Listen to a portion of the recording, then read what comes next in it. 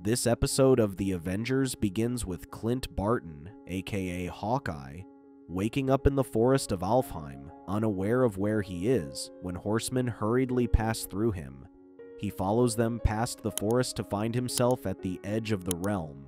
One of the horsemen almost hit him, to which he apologizes as they were escaping from Loki's army. He would have been roadkill if that hit him. Out of nowhere, he is suddenly surrounded by feral wolves. He tries to escape, but they eventually catch up to him, to which he breaks his bow, defending himself.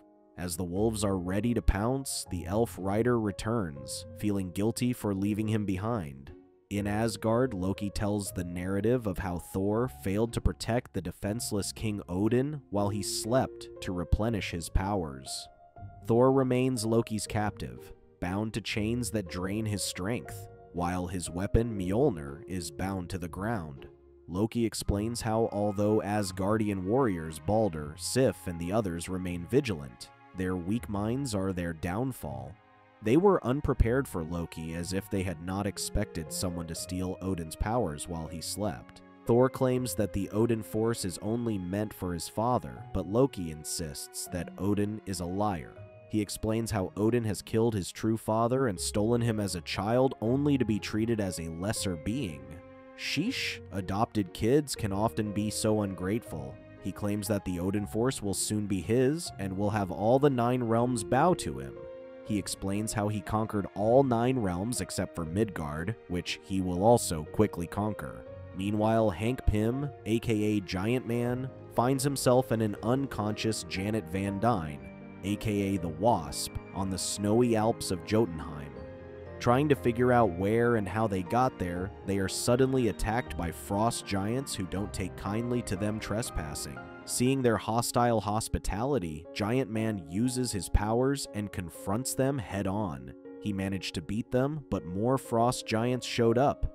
Ymir, the king of Jotunheim and the ruler of the frost giants, opens the legendary artifact, the Casket of Ancient Winters, to blow Giant Man away and trap him in ice.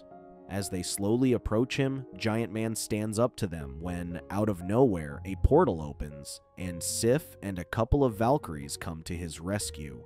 While they attack the frost giants, Giant Man runs to Wasp to protect her when Ymir reopens the casket, sending Giant Man into the ravine.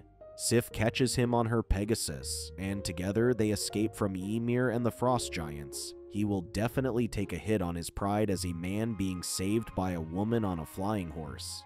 Steve Rogers, aka Captain America, finds himself stranded in the mystical realm of Niflheim, where the past haunts him. He sees dead friends and colleagues who blame him for their deaths. Well, this is the part when Haley Joel Osment told Bruce Willis, "I see dead people." Promising him a sense of relief from the struggles of being a hero, he almost succumbs to it when he later realizes that he is still alive. He later came to his senses when he couldn't find his friend James Buchanan Bucky Barnes in one of the ghosts. He claims that his fight isn't over and insists on fighting until the day he can't fight anymore. Once determined, the mist clears up and finds himself before Hela, the goddess of death, who claims he isn't leaving. Bruce Banner, aka the Hulk, wakes up in Vanaheim underwater and finds a giant axe nearby. He quickly confronts an enemy convoy in the distance transporting prisoners. Hulk fights his way through overwhelming numbers and is shocked to discover that the axe has mystical powers that send an ice shockwave through the ground. They overwhelm him with their numbers, but Hulk overpowers them and knocks them all down, freeing their prisoners. He then blows them away with a powerful thunderclap. The Asgardian warriors rise up and ask for his help to regain their kingdom. T'Challa, aka the Black Panther, gets stranded in the barren wasteland of Svartalfheim with death creeping over the horizon. He finds the bones of dead dark elves when phantom ghosts of tortured souls suddenly chase him. What is it with Black Panther that he is always surrounded by death? As they quickly swarm at him, he tries to fend them off with his weapon, which is ineffective. He notices a well in the far distance where power converges, so he breaks for it. He throws his weapon at the phantom ghosts to buy time to reach the well. Tony Stark, aka Iron Man, wakes up in a cave being dragged around by dwarves. Atri introduces himself as the King of Nidavellir. When asked how he got there, Iron Man explains how his last recollection was destroying a Norn stone. Atri claims that the Norn stones are powerful magic and suspects it to be part of Loki's plans. When Iron Man insists on looking for his team, Atri claims they must first get to safety and return to the Forge, the remaining free stronghold. Suddenly, the ground shook, and the Troll Lord Ulik caught up to them. The dwarves defended their king but stood no chance against him. Iron Man walks in front and catches Ulik off guard with a point-blank plasma beam that knocks him down. Ulik brushes Iron Man and Atri away. When Iron Man tries to attack him with a pulse beam again, Ulik breaks his mechanical arm. Cornered, Iron Man runs towards Atri's sword before Ulik captures him. Ulik is confident that the sword wouldn't do him much harm, but Iron Man uses it to pry his arc reactor open, which blasts Ulik away with its pure, raw energy and finally knocks him out. It's sad when they're ugly and dumb. Atri quickly runs to piece back his arc reactor, saving Iron Man's life in the nick of time. He urges him to return to the Forge before more of Loki's men appear. In Asgard, Thor realizes that the Enchantress stole the Norn stones for him, but Loki explains that it was simply a small part of his plan. He claims to be responsible for everything that happened and explains how his failed assault on Asgard was only a ruse to make Thor believe that he had captured him. He predicted that Odin would exile him, and he would then be free to set his plans in motion away from prying eyes, this sneaky little rascal. He claims that he was the one who orchestrated the argument between Thor and Odin, which resulted in the former leaving Asgard and playing the hero in Midgard with the other Avengers. Loki explains that once he saw that his friends were in danger, he wouldn't leave them, forcing Thor to stay in Midgard. With Thor finding allies in the Avengers, Loki orders the Enchantress to come up with enemies to keep them busy. Loki was then free to complete the invasion of the other realms and conquer them, except for Midgard, where Thor and the Avengers were. He claims that Amora the Enchantress must have failed her mission because of her love for Thor, but now that he has Thor captive, he can conquer Midgard whenever. Love triumphs all, or so it did. In Alfheim, the elf rider asks Hawkeye to use his bow and claims that his arrows have a special effect that is effective against the wolves. When their horse finally gives out, Hawkeye and the elf stand their ground, making the last of whatever arrows they have left.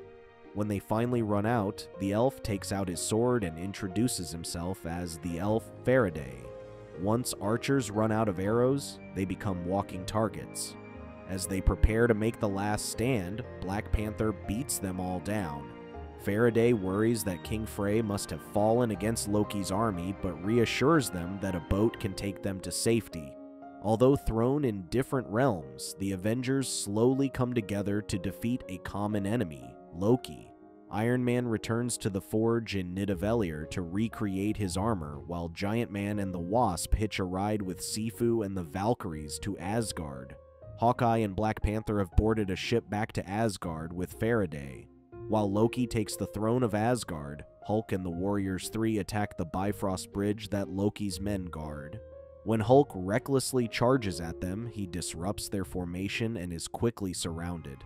This is why brains beat bronze every single time. Suddenly, a portal opens, and Sif, Giant Man, Wasp, and the Valkyries come to their rescue. Hawkeye, Black Panther, and Faraday also arrive and ram the ship to push the Frost Giants off the bridge, while the others defeat the rest. It's like a fun game of bowling, and the enemies are the bowling pins.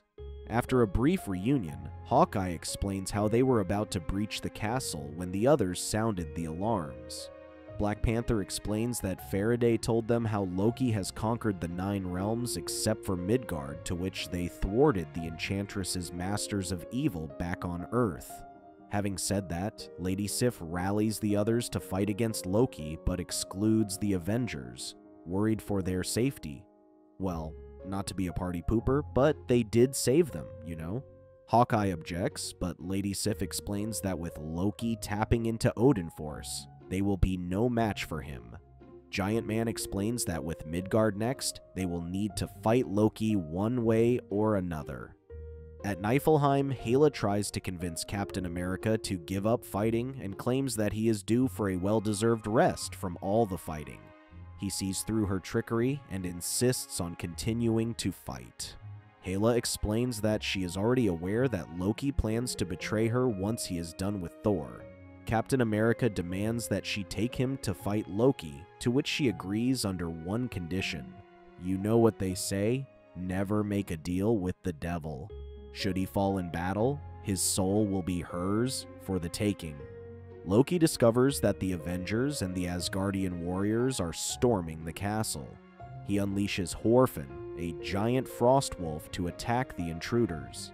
Neither their weapons nor their individual strength was a match for it. When it was about to attack Wasp, Hawkeye, and Black Panther, Captain America arrived and tossed his shield at the monster's nose. And no, this isn't a soft tap on the nose. With Captain America on the battlefield, he gives orders to use each other's strengths effectively. Giant Man and Hulk each take a leg to pin it down while the others focus their attack on the monster's eyes and mouth. Hawkeye shoots Horfin's eyes, which the Wasp uses to conduct electricity to attack the creature. When it is about to use its breath attack, Black Panther jumps into its mouth and uses Captain America's shield to block it. Hulk also jumped inside and forced it open while Black Panther threw his weapon down its throat as Giant Man kept his mouth open by pulling its hair. They later drive the Frostwolf to break the castle walls. As they stormed into the castle, Captain America demanded Loki surrender. When he refused, they quickly surrounded him, but Loki single-handedly defeated them. Wow, despite their numbers, they couldn't even do anything to one man. He easily blew away the Hulk while rendering their weapons ineffective.